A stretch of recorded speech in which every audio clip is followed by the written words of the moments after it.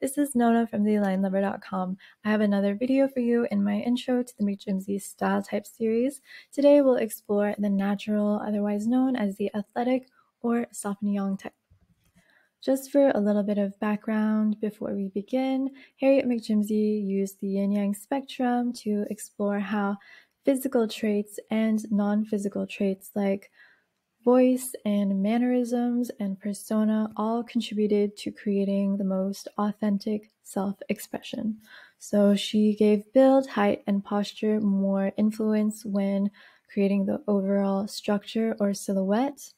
Facial characteristics give more influence to neckline choice or details around the face.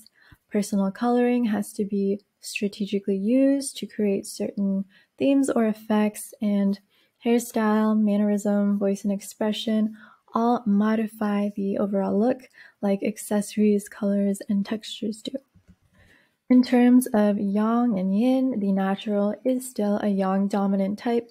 It has just been softened by yin, given more openness, more friendliness, less sharpness. So we still have that very statuesque quality from yang. We still have that strength, that sturdiness, that length, but now we take away that imposingness, we take away the sharpness by introducing a little bit of yin. As for the physical characteristics of the natural, the height tends to be above average, the body tends to look quite strong, muscular, sturdy, with broad or square shoulders, athletic. The posture is either relaxed and casual or a bit more vigorous and alert, again, athletic. They have a very solid kind of posture.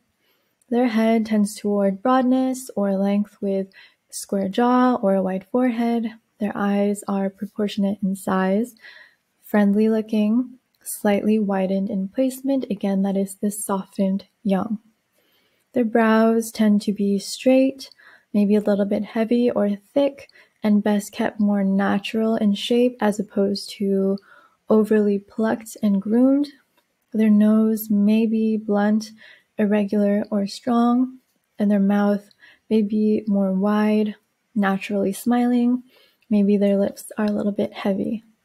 Their hair is best kept casual, in large waves, unset styles, basically anything that is not very groomed or artificial looking. Their expressions tend to be more free, easy, frank, open, friendly, direct, and their gestures are more free-swinging, relaxed, long, large strides and movements. Their maturity is casual and friendly at any age, but extra mature.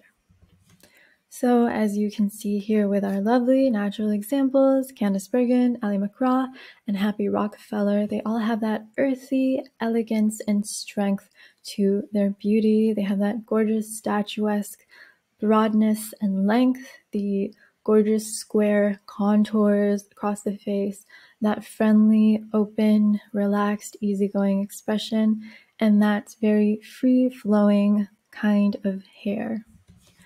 As for natural costuming, their silhouette is best kept away from anything too tight or full and fussy. They need width for movement, fabric for movement, and lines that focus on ease, comfort, and informality while showcasing beautiful textured fabrics, beautiful in them. The details that look great on them include plaids, abstracts, geometrics, herringbones, and larger size patterns, and textures are lovely when they are a bit uneven or irregular, matte, or rough.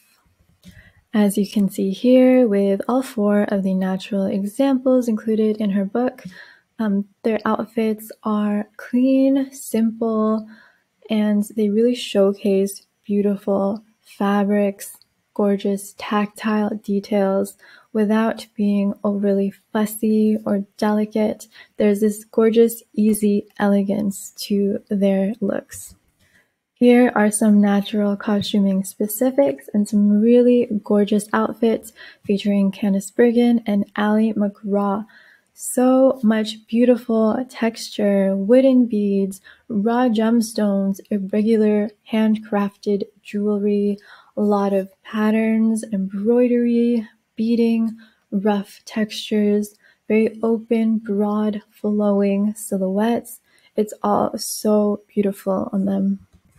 And for a more specific look at these items, necklines include sailor, square necklines, convertible collars, large bows or ties, again to soften any sharp, pure yang shapes, and shirt collars. Formal wear is best kept simple, textured.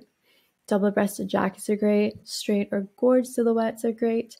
Gorge silhouettes are items that have been created using a foundation of trapezoid shapes sewn together. Jackets and belts, basically separates, look gorgeous on them. Textures, again, large, tactile.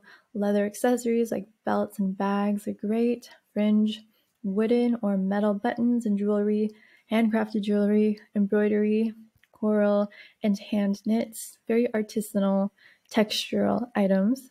Shoes include Oxford boots, simple pumps, and stacked heels. And really gorgeous fabric choices include tweed, shantung, Irish linen, raw silk, jersey, double knits, and flannels. Anything tactile or anything that allows for a lot of movement. So that is it for my intro to the natural style type.